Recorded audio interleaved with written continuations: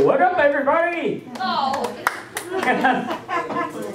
Hey, it's Friday, September 20th. And for those of you, my old school friends, if you know Samantha Hubbard, I just want to give a quick shout out. Today's Samantha Hubbard's birthday, so those of you that know Samantha Hubbard, we want to wish her a happy birthday today. So anyway, yeah. Danielle knows her. I know she's look at her guys. Anyway, yeah. So anyway, it's a good September 20th. Good day in the neighborhood, and yeah. We have a lot of exciting stuff going on this weekend. Yeah. And so anyway, today's going to be the high 84 and the low 64 and partly cloudy skies. And Saturday, 87 and the low 60. But the humidity is going to be around, so please stay hydrated. And always remember to check your car before you lock. And Sunday's going to be the high 87 again. But then the low 69, so, you know, summer's still trying to hold on to its grip. Yeah. For the weekend anyway, but then we have a storm system that comes in for the first part of the work week on Monday. Showers and thunderstorms likely, but the temperatures will be around 78 degrees, and lows will be in the mid to upper 50s, and cooler in the low-lying areas of the region. But the rest of the work week looks to be mid to upper 70s, lows to mid to upper 50s. So, you know, perfect time to save your energy bill by opening the windows before you go to bed. So, yeah. Anyway, that's the weather for you guys. And this weekend, as usual, we have the Oktoberfest, which is today through Sunday. They have extended the hours, so it's from 11 a.m. to 11 p.m. tonight, tomorrow, 11 a.m. to 9 p.m. on Sunday. And also they're doing the chicken dance tonight at 5 p.m.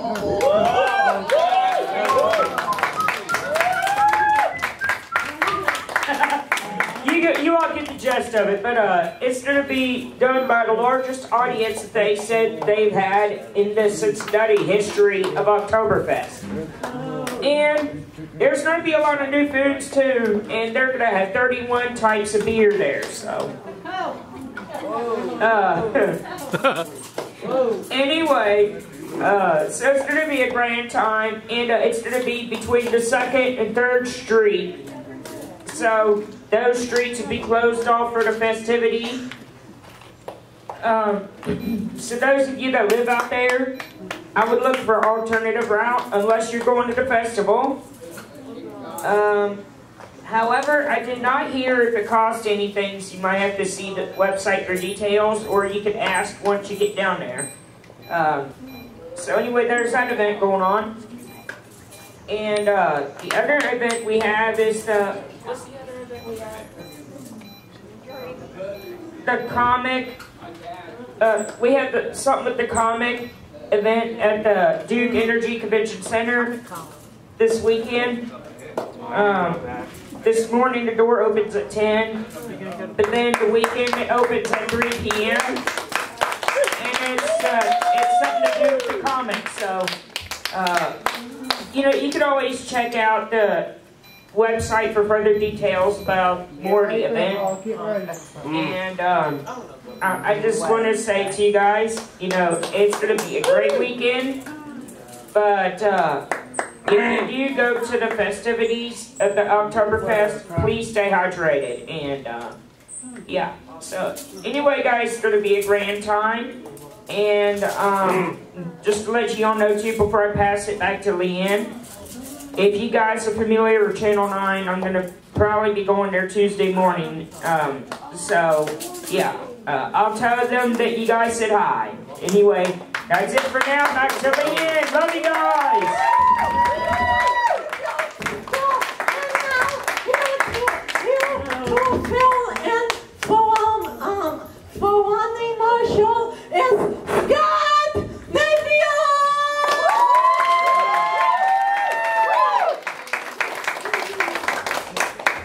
your schedule, LC Cincinnati at Chicago on September 20th at 7:30. Right. Coming up for LC Cincinnati will be at home September 29th versus Oakland, Orlando City at 5 p.m. Baseball schedule. Yesterday Reds was off. Tonight they played them at 7:30. Tomorrow they play them at Meds again at 4:10 and again at 1:10 versus the Mets. Coming up for the Reds, they will be home for 3 games versus the Brewers on September 24th and 25th at 6:40 and 12:05. Football schedule. Sunday Bengals will be at Buffalo at 1 o'clock. And coming up for the Bengals will be away for Steelers at 8:15 on September 30th. Usually Bearcats are on a bye. And coming up for the Bearcats will be Marshall at 5 o'clock on Saturday, September 28th. What's up for sports? Thanks, guys.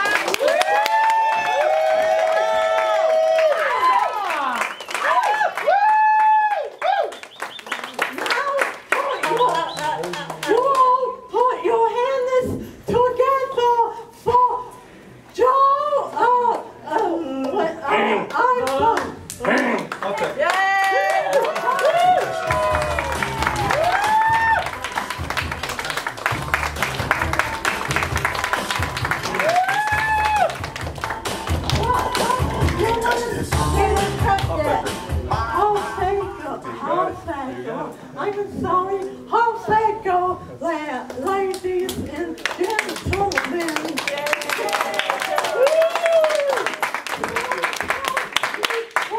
You've been working with for very long.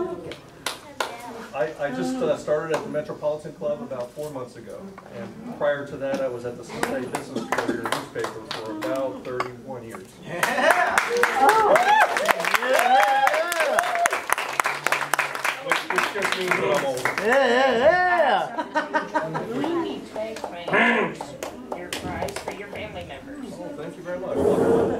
It's on the table. Okay. Thank you for that little joke. And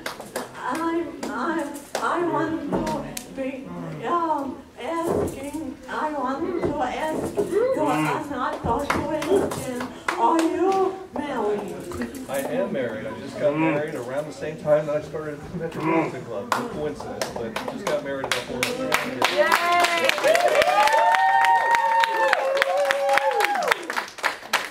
Now, how long have you been working at the Metropolitan area? I started in mid-April, and it's been a great start. We're doing a lot of wonderful new things at the Metropolitan Club, and I really, really love my job. That's good to hear. Now, is the mall club, whatever you said, a club, is that like a newspaper company? No, the Metropolitan Club was founded in 1991 and is Cincinnati's most unique and distinctive private and social club. So people can join the club, but people can also use the club if they want to have a party or meetings or have a wedding there. So we have space for all of those things. 1991 is when I was born, by the way. That's good to hear little jokes. You too, You're a young man. Joe. Yeah. Yeah. 27, going to be 28 this year. You're getting up there. You're getting up there. I'm excited. Now on to the questions. We have 10 questions here for you to ask you. Can you tell us what you do for a living? Yes, I am the executive director at the Metropolitan Club. So my job is to really just get out and talk about the Metropolitan Club, tell the story of the club. What a lot of people might not know is that we share a lot of our yearly profits with nonprofits. So there's a lot of good work that goes on there. So I'm trying to build awareness and membership and keep our members that are currently there engaged in our events and programs. Oh, well, that's nice.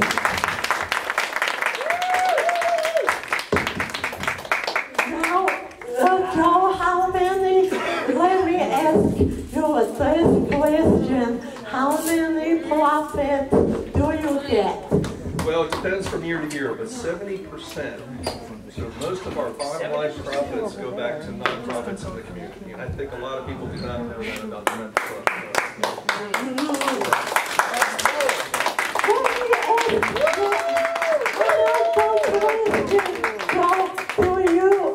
Can anybody join in your club?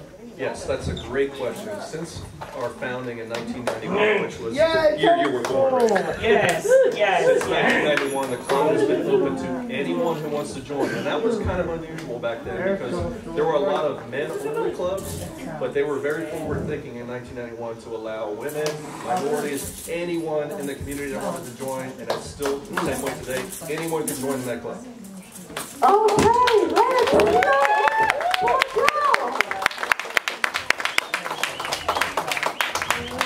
Now on to the second question. Can you tell us about the Metropolitan Club? Well, in addition to what I've said about being founded in 1991, we have about 850 members, and people join for a variety of reasons. They might want to make business connections, they might want to use the space for parties and for meetings, or they just want a sense of belonging. Okay, let me ask you another question. How much do you get paid?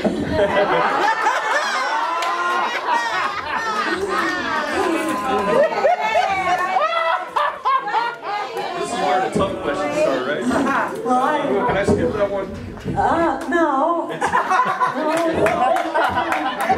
It's more than $1. That sounds like a question at the Leonard Jones. Okay. Not really. Question. It's getting tough here. What are your due date tattoos?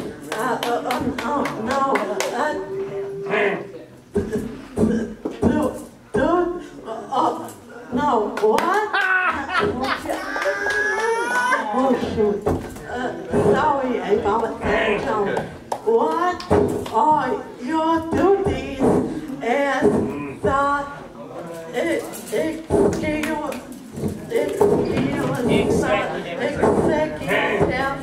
director? Thank you, for that. Nice assist. Very good. Well, my duties are to just oversee the overall growth of the Metropolitan Club. We want to get more members so we can give more back to the community. We want people to use the club. So anybody in this room that wants to use the club can come and rent our space, and we would love to have you. So my job is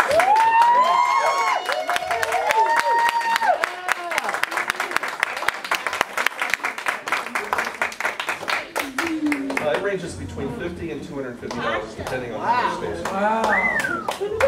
It's pretty inexpensive.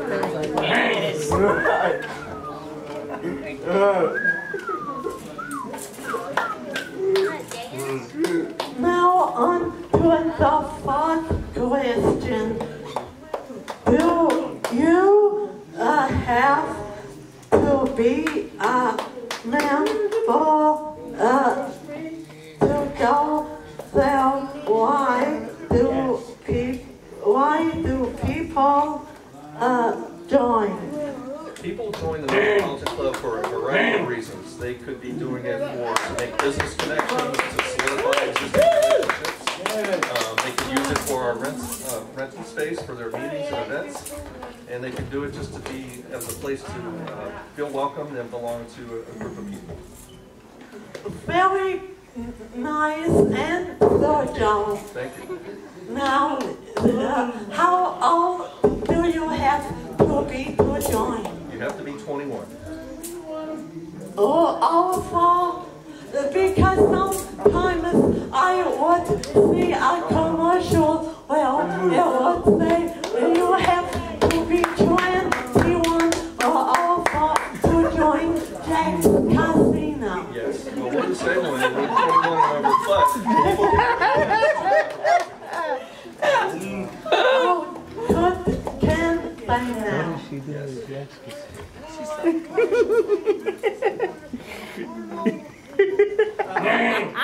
Question number 5 is, I hear that you are also an artist and that you like to draw. When did you first start drawing? Well, I can't remember when I first started drawing, but I do love to draw. In fact, my time as business career, I drew editorial cartoons for the paper for about 32 years. So while we're talking, do you mind if I do some sketching and then I'll show it to you?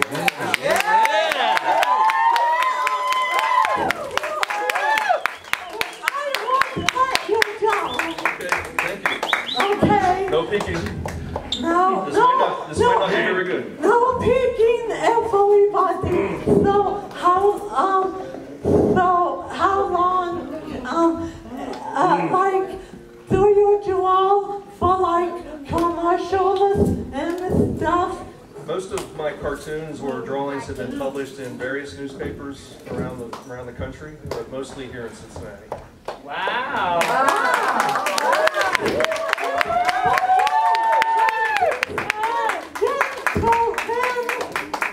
That is so awesome, dude. I didn't think you could have that.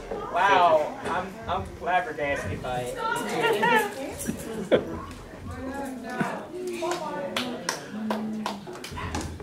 Question number 6 is, why do you like to draw? Well, that's a good question. I think it depends on a lot of things, but I think it's a good way. Everybody has an interest or a hobby or something they really enjoy to do that relaxes them, right? So I think that's what it does for me. It's relaxing. It kind of takes my mind off of it. I can kind of get into my own world. I think we're okay. Yeah. Oh, well, when I draw, I used to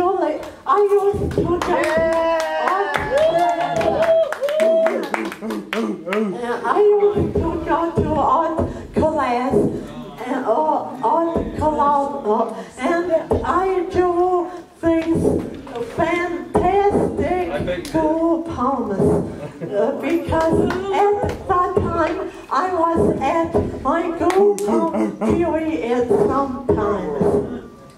Good. So you're a good artist too. Yeah. Good. And I would paint on all photos of my girl poems. Okay. Pictures. I'd like to see those sometime. Well, they are at my house. Oh, well. So you cannot see them, sorry. It's okay.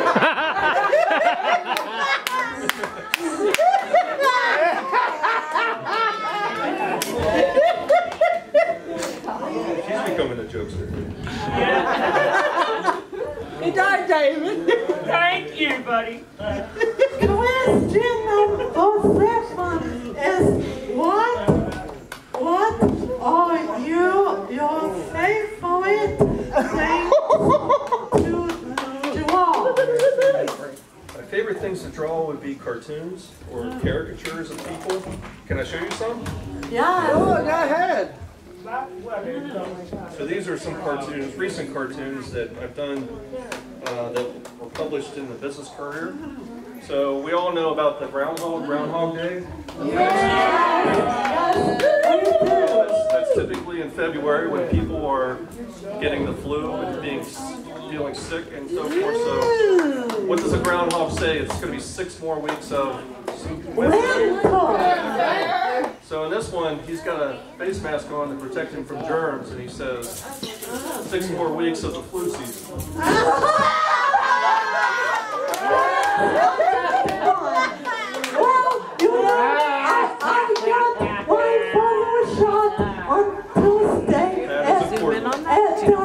Yeah, but it doesn't. Because they That's about it. So I need to give me a shot in the fistula. Anyway, my thoughts was what come back. I think on when on Tuesday morning, on Tuesday evening, on Wednesday morning. You're feeling better now. Well, I keep on swallowing sinus as we speak. Well, get better. And so this next cartoon is about the red season starting. So this is a bear that's hibernating, and he wakes up and he goes back inside and then puts on his red shirt and is carrying a baseball, and he's ready for the season to start. So this is a good cartoon for the beginning of the red season. Oh, you all magnificent cartoonist. I asked him, did you get your I cannot even draw that good, but I know someone who can. You ever heard of Megan Lane? She draws people very well, and but she has to do one at a time. Like she drew me one time, and she drew with the jokes. So I think. Oh my gosh! Why'd you have to put that on here? So this is a cartoon about a family who's on vacation, and they're all on their tablets and their phones. They're not paying attention to each other. And the dad texts, "Hey family, how's everybody enjoying the vacation?"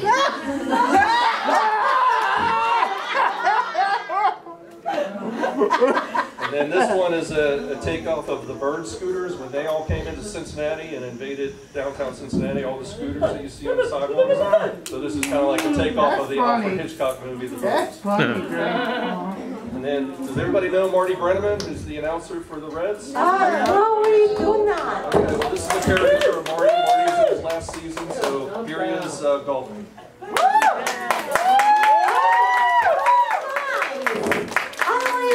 I could draw that good. I'm sure you can. Well, those are some of my favorite drawings. Well, that's cool, buddy. Thank you. Thanks for showing us. Now, question number 8 is you drew cartoonist and high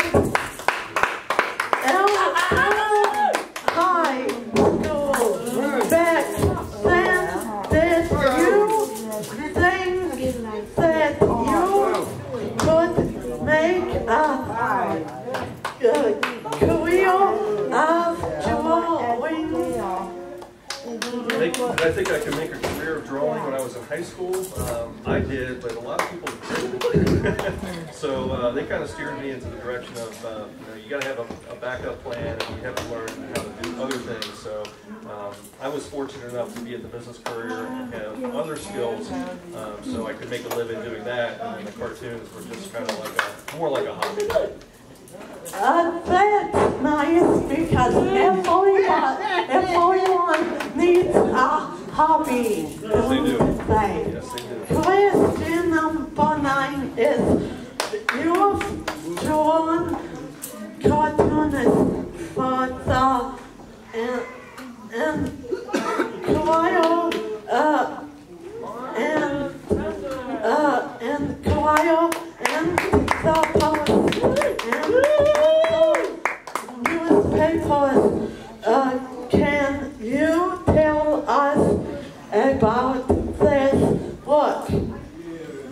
very fortunate to have opportunities to do some freelance work for the Cincinnati Enquirer and the Cincinnati Post when that was still around, and other publications that are long gone, like the Downtowner newspaper. So after college, but before I started the business career, I just looked for those kind of opportunities to get a lot of practice drawing, but also to get published. Oh, well, that's nice. Who was your coach? Well, I had a lot of people in my life that helped me out. My high school art teacher, Robert Beeman, was very instrumental in my progression. He was a great guy. He is a great guy. And then most of you might remember Jim Borgman, who was the cartoonist in the Empire. He was a great mentor of mine as well. What was his name again? Jim Borgman. Oh. Let me ask you another question. You know, how long does it take for a cartoon to get in the newspaper? It's for a weekly publication. I would have to submit the cartoon about 3 days prior to it being printed. And each cartoon takes about 2 to 3 hours to draw. Okay, good. And so, now number 10 question says, what is your favorite piece of art that you've ever done? My favorite piece of art I've ever done, I don't think I've drawn it yet. And I'm my own worst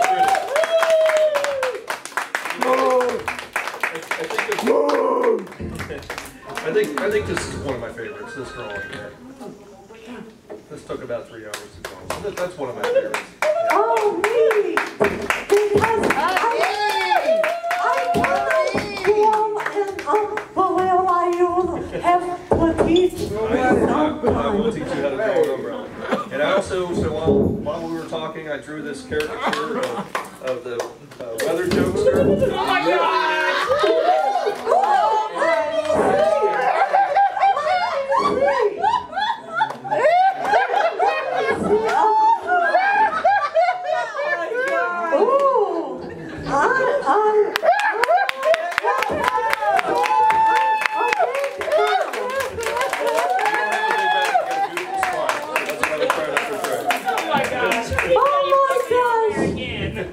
I love that drawing you did. Oh my God! I